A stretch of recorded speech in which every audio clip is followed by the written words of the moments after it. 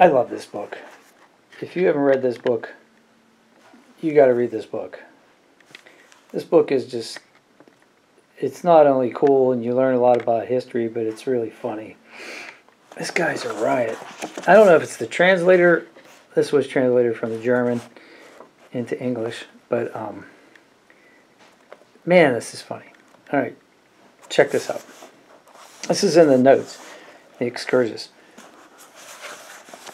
In 1906, there was added to the literature on Caesar the work of the Imperial Royal First Lieutenant G. Veith, History of Gaius Julius Caesar's Campaigns, Geschichte der Feldzüge, and then blah, blah, blah.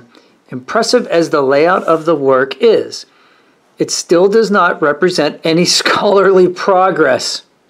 The writer is still convinced that the Roman cohorts in the front line left intervals of a cohort's width between them. And he finds his proof, so-called proof, in quotes, for this point in the military technical term quincunx.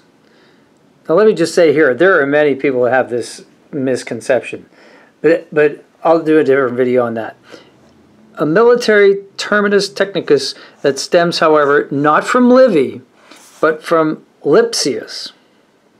The statement of the author that he goes back exclusively to the original sources, meaning Livy, on all important points, therefore rests on a self-delusion, no less so than his belief that his position as a first lieutenant qualifies him to enter the field of military history as an expert. Zing! Oh my gosh. What do you think this guy Veith thought when he read this? I love the fact that they're trading insults in books.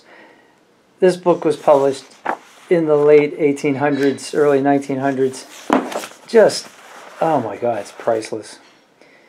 If only all history books were this interesting. Read on, my friends. Read on. If you like this, tell me, and I'll make more videos. This is hilarious.